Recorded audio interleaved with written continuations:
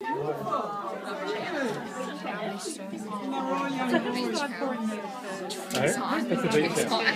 guy pouring the tea?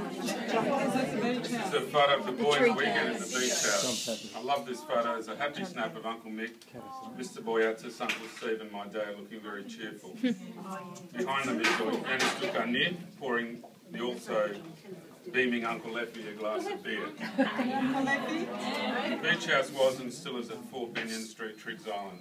It can only be described as a 3-bedroom, loosely termed 1-bathroom house accommodating some 40 people. I will quickly describe the logistics of fitting these people into the house, somewhat matching the 7 fishes and 5 loaves parable. On entering through the glass panel front door, one entered a louvered sleepout with not as yet fashionable, unpolished matte wooden floorboards. Immediately to the left of the door slept Big Evan. Perpendicular to this, with his bed above him, the northeastern wall was Evan Mick's.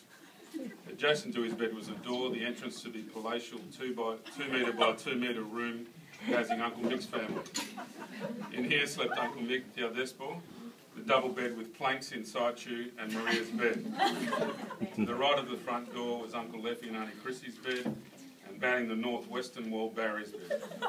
Adjacent to Barry's bed was another expansive 2 metre by 2 metre room housing my mum and dad, myself and Lenny, at who that time my dad affectionately referred to as the Grinja, because of her resistant sleeping habits. And ultimately George Jr., the youngest and last family member to join the beach house. To separate the front room and the lounge room was a wall with wooden windows which were good for climbing through. This room housed a dining table and chairs which doubled as a table tennis and pool table, and a couch and a huge radio which was always on and introduced and educated us all to the hits of the 60s. I had first heard Good Vibrations on that radio. Off that room was Uncle Steve and Theo Bangulia's room. Through the lounge heading to the back of the house was the girls' room.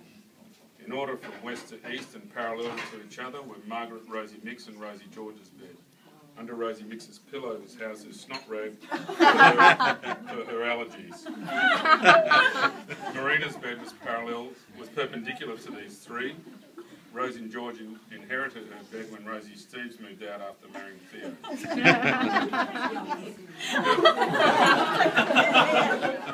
The girls had homemade striped dresses made for them. The sofa had pillows matching their dresses. Excess material was never wasted. The room was good as you could jump from one bed to the other like a Greek wallaby. Next to the room was a diminutive kitchen fitted with all mod cons where 4 grown women with little kids would take their turns to fetch their respective family evening meals without a whimper or hint of disagreement. Imagine that now. More likely the Martians would land on Forest Place. Through the next door was the dining room, complete with what seemed to, at that time, a 100-foot dining table. Here all the people would sit, eating and talking without the necessity for disagreement or derision.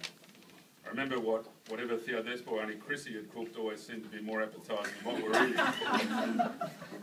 Maria and I would be the last to leave the table because we weren't allowed to get up until we'd finished eating. I wasn't interested in food back then, a problem with some persistence I managed to overcome.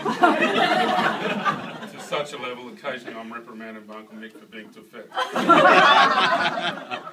Big events at the beach house were barbecues and Uncle Leffy's lights on the hills hoist, swinging on the hills hoist, being chased by a headless chicken, each child carrying a watermelon from the car, coolie style, laying on the mat looking at the stars, Big Evan getting clipped behind the ear by Uncle Steve, one of us smoking a cigar, and of course octopus and muttonfish catching. My father, to prevent others from preying on our special spots, would refer to muttonfish as mouton de poisson when questioned. The major reason for Uncle Mick's longevity is his loving and supporting family led by Rose and Evan and Fiona and his guardian angels Maria and John. What a monumental effort. I also love watching all the grandkids looking up to you and looking after their papu. Uncle Mick, it's been an honour and privilege to be one of your nephews. Everyone inside and outside this family loves you.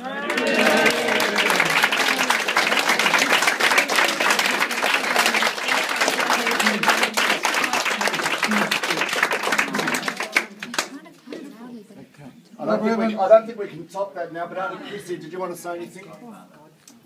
Relaxing. Lahat na pala din recording. Let's go. Dessert time.